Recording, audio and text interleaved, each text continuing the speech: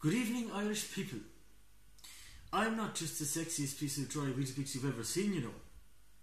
I'm your Taoiseach, and I have something very important to ask you, my people.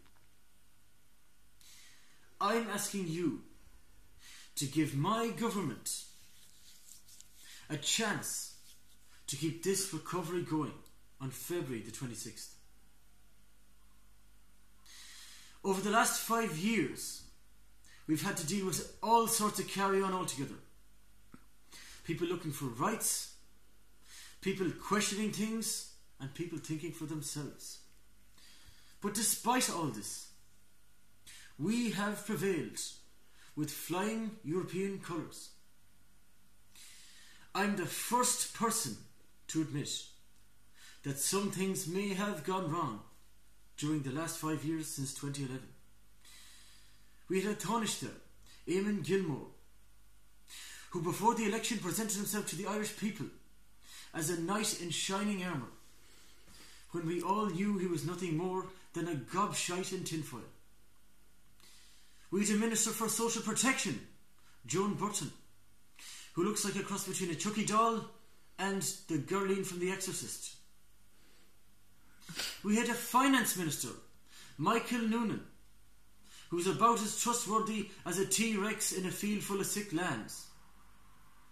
We had a Minister for Health, Dr. James Riley, who looks like he had stage 12 of the hairy hands. We had a Minister for Justice, Alan Shatter, who has about as much an emotional sense as a pack of Tesco brand firelighters. We had a Minister for Equality, who thought LGBT was a type of sandwich. We had a Minister for Agriculture, Simon Coveney, who couldn't tell the difference between a Wavin pipe and a fallopian tube. We had a Minister for the Environment, Alan Kelly, who wouldn't tell the difference between a pair of wellies and a stick of candy floss that has been pissed through. But despite all this, I want you to let us have another chance at making this country great. And for all of you out there that are worrying before this election, for all of you out there that are criticising before this election, I have a very simple message for you. Don't mind all the cutbacks and the austerity, the home and water tax. Just shut up and vote for me. Don't mind the inequality.